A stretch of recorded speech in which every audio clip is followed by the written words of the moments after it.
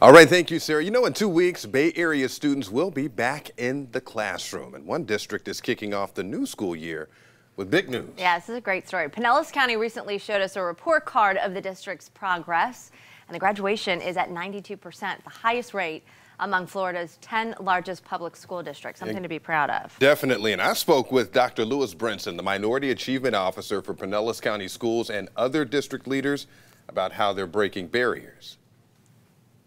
We have to make sure we provide equity. Dr. Brinson partnered with Michael Wynn about 4 years ago through a program called Foundation for Ensuring Access and Equity.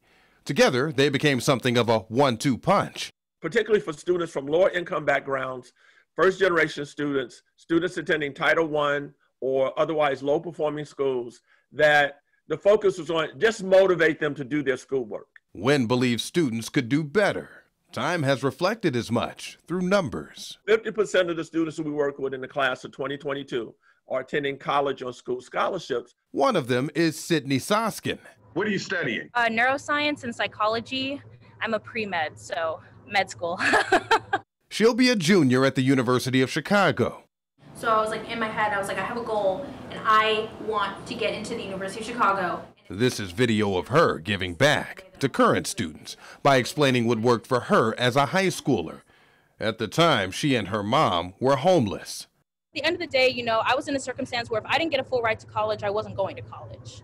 You can't just take out loans when you're living penny by penny. It's just not really how it works. Pinellas County Schools is also pushing Elevating Excellence. That runs year-round. So we had college tours.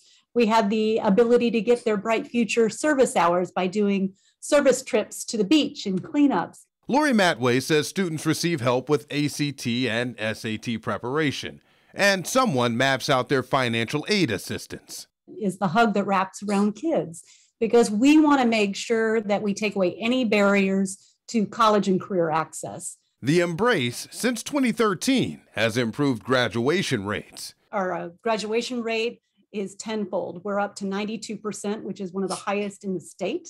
The state of hope now for many students like Sydney is in a better place. I felt like everything I endured in my life led up to this one moment of a breakthrough. The evidence is if you give students hope for the future, then you can get them to work harder today.